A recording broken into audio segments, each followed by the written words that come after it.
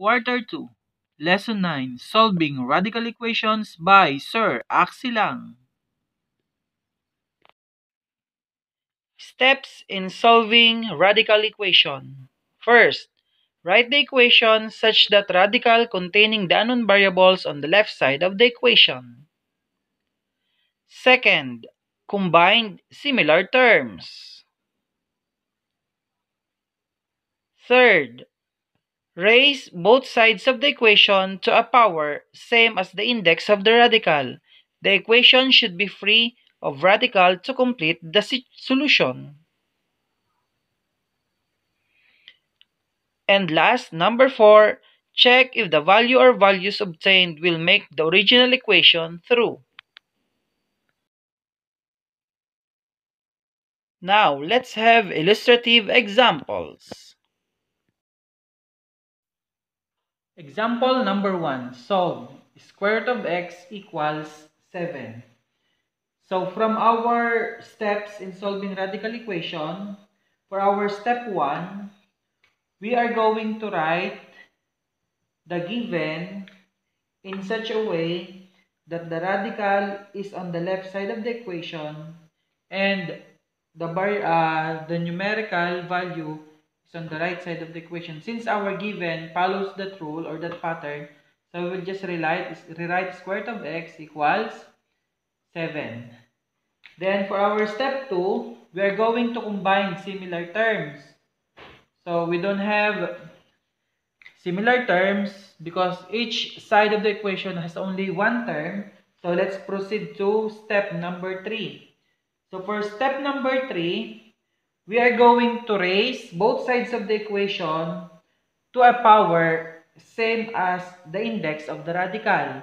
So if we will have square root of x equals 7, so we are going to raise both sides by a power similar to our index of the radical. So our index of the radical here is 2. So we are going to raise it both sides by squared or by 2. Okay. Then we are going to transform this into exponential form. So this will become x raised to 1 half raised to 2 equals 7 times 7 is 49. Okay. Then, so we are going to apply power of a power. So this will become x raised to 1 times 2 is 2 over 2, which is equal to 49. Then 2 over 2 is 1, so therefore x is equal to 49.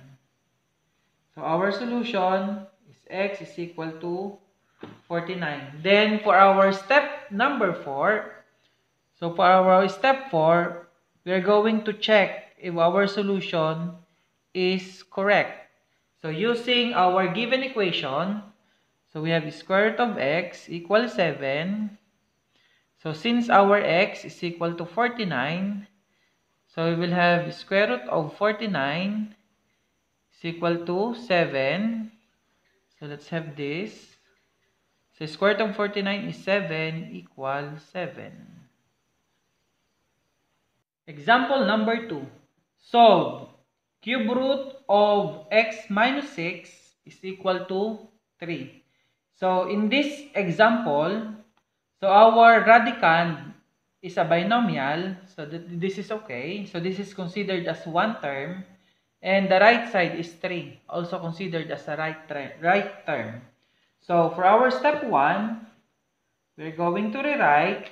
Okay. So since this is a radical in one term radical, and another for this one, so this is written in such a way that the radicals in the left side of the equation. So cube root of x minus 6 is equal to 3. So we don't have a term to be combined, so let's proceed to step 3. So for our step 3, we are going to raise both sides of the equation by a power similar to the index of the radical. The index of radical here is 3. So we are going to raise both sides by 3. Raise both sides by 3. Okay? Then, in our previous example, we rewrite this in exponential form. But in this case, let us cancel the cube root and the 3. So, that's another way of solving it. Then, the remaining is x minus 6 is equal to, what is 3 cubed? So, 3 times 3 is 9 times 3, 27. Okay? Then, by addition property of equality, so we will have x minus 6 plus 6 to isolate x is equal to 27 plus 6. Okay? The negative 6 plus 6 is cancelled. So that is x is equal to 27 plus 6, that is 33. So our x is 33. Okay, then for our step number 4, we are going to check, okay, our answer. If our answer is correct, so we will have cube root of x minus 6 is equal to 3. So we will have x is equal to 33. So we'll have cube root of 33 minus 6 is equal to 3. 33 minus 6, that is cube root of 27 is equal to 3. Cube root of 27, that is 3, is equal to 3. Example number 3.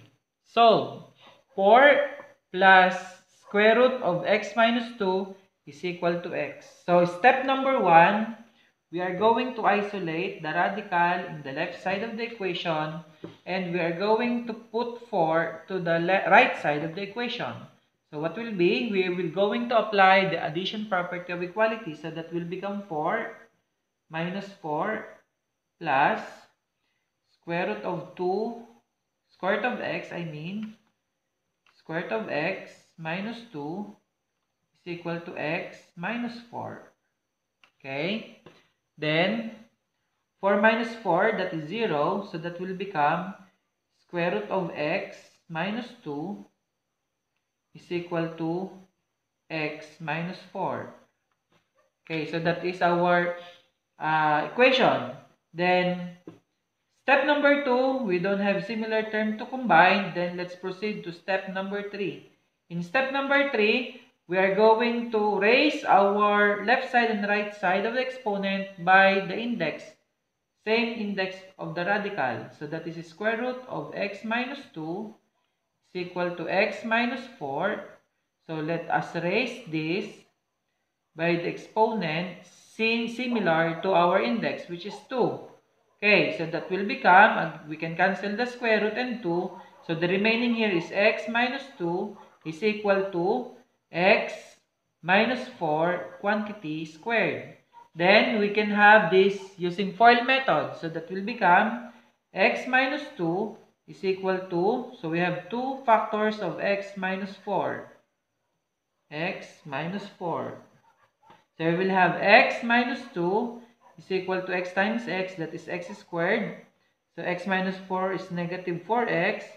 Negative 4 times x, that is negative 4x.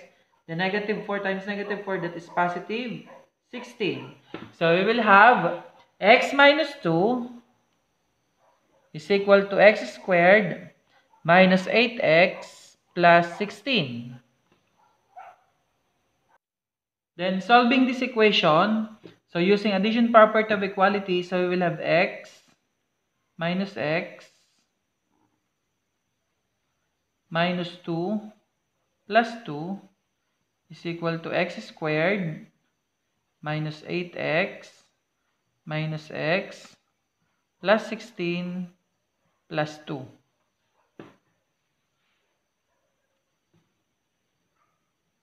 Then we can cancel.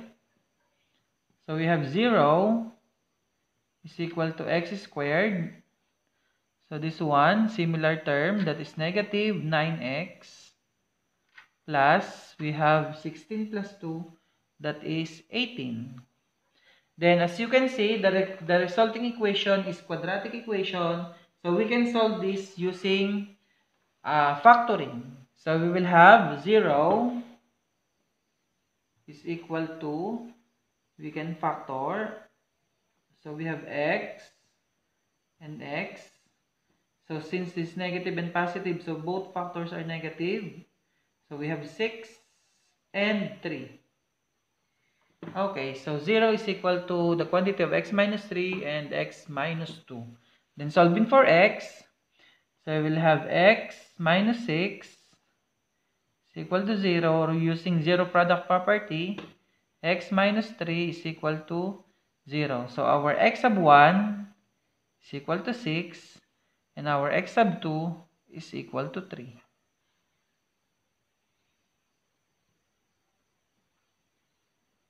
So in this case, we have two solutions. X sub 1 is 6 and x sub 2 is 3. So let's proceed to our checking. So if x is equal to 6, so we will have 4 plus square root of x minus 2 is equal to x. So since our x is 6, so we have 4 plus square root of 6 minus 2 is equal to 6.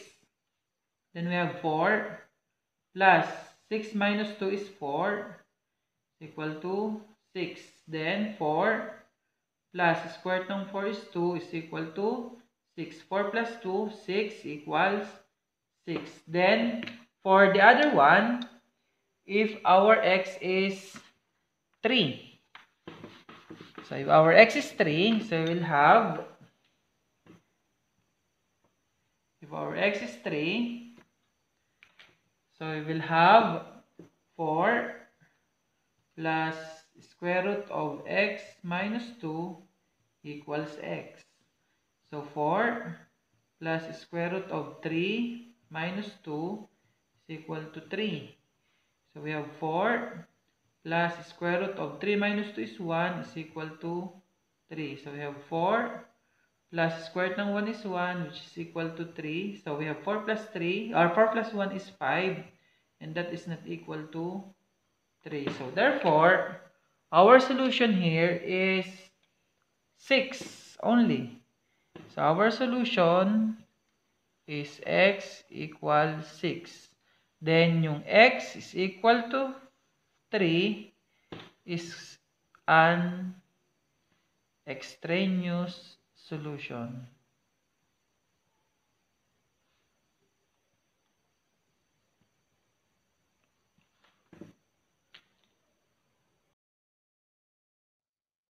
Thank you for watching.